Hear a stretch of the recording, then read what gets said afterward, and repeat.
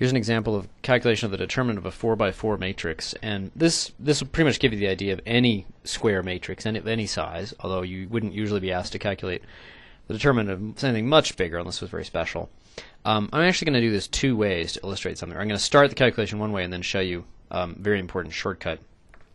So here's a 4 by 4 matrix. It has to be square or else the determinant is not defined, and the vertical bars denote that we're actually trying to take the determinant of this. We're not just looking at the matrix, we're actually trying to distill it into one single number, the determinant of this matrix.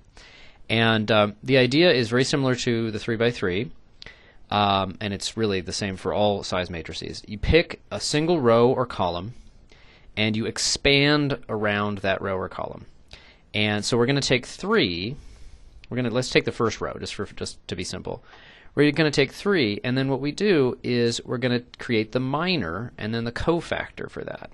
So what we do is we delete that row and that column. So what I'm going to do is I'm going to just, you wouldn't do this on paper exactly, I'm going to copy that in, and I'm going to delete that row and delete that column.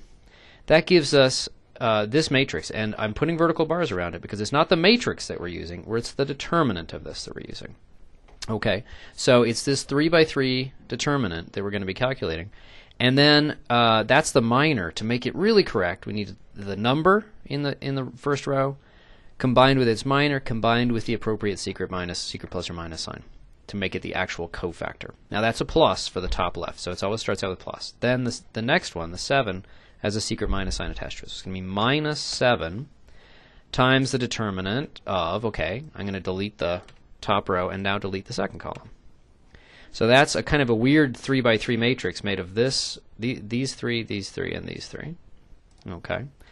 Plus, now we're back to a plus for the secret minus signs, but it's actually a minus 5. And again, I'm going to bring in that matrix, delete the row, and delete the third column now. I'm going to make this on 2 lines. Notice it's a big calculation. We're going to want to try and find any shortcuts that we can. And now minus, secret minus signs change to minus again. It's just a checkerboard pattern, remember.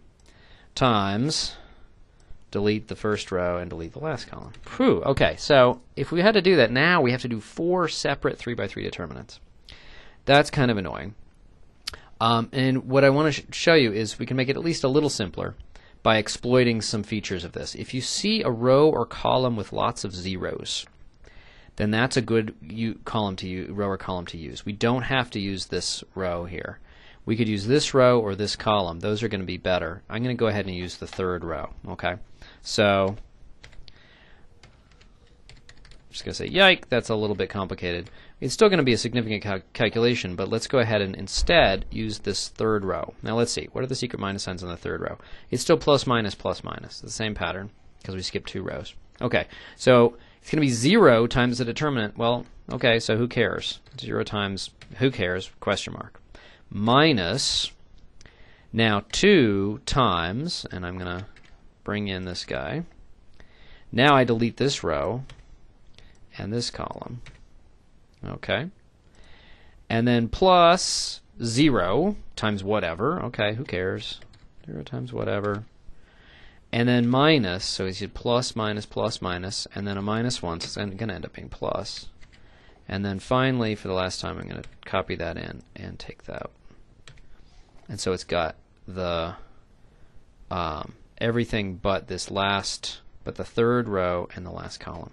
Okay, so now it's only 2 instead of 4 3 by 3 determinants. That's half as much work, okay? So that's good. So I'm just going to delete those guys out. Those aren't going to contribute. I'm going to just make that into a plus sign. Okay, so it's not too bad. Equals, okay, so now minus 2 times. Now this, I'm going to have to do the same procedure. Now there's still a 0 here, so I could go ahead and expand around the middle row. Why not do that just for fun?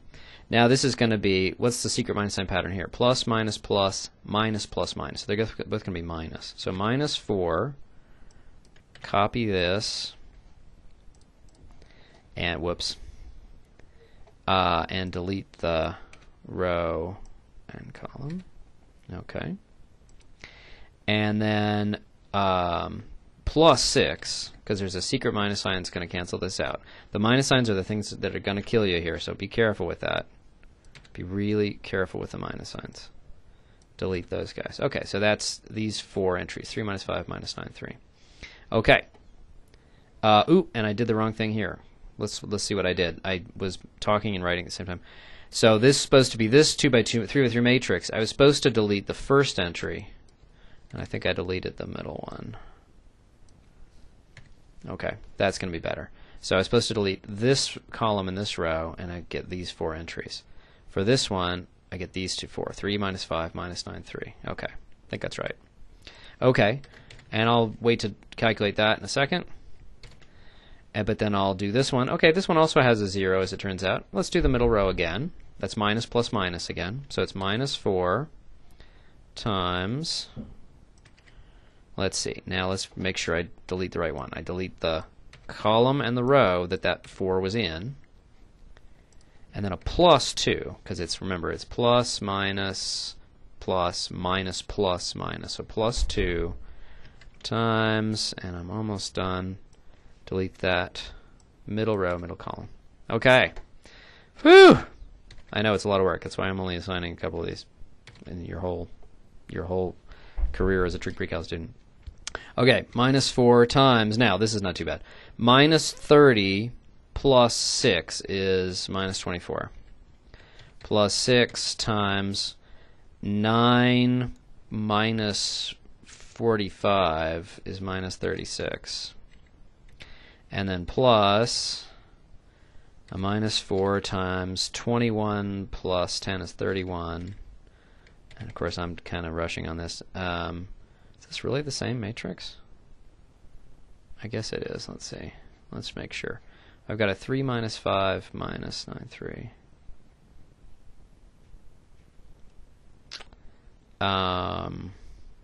Yeah, that makes sense. Sometimes you get the same matrix twice. I think that should be good here.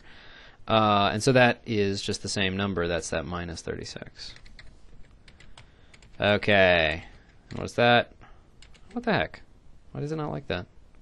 Huh, doesn't like it. It's not going to do the arithmetic for me. Oh well, I'll do it myself. Okay, so that's 96 minus 216. It's minus 120, and then plus minus 72. Minus 72, minus 124. I was really counting on the computer to do the arithmetic for me here. So that's 240 minus 196, which is 44, which happens to be the correct answer. Okay, so that's the process for a 4x4, and the key thing is to exploit the zeros. Okay, expand around a row or column that has as many zeros as possible, and then even in the 2x2, the 3x3 case, which you get down to. Keep going. So it's what's called a recursive procedure. 4x4 matrix is calculated by using 3x3 matrices. 3x3 matrix calculated by using 2x2 matrices. And believe me, it gets really hairy for a random like 5x5 matrix. It's more work than you'd want to do. But we're not going to do random ones at all. Okay. All right, that's good.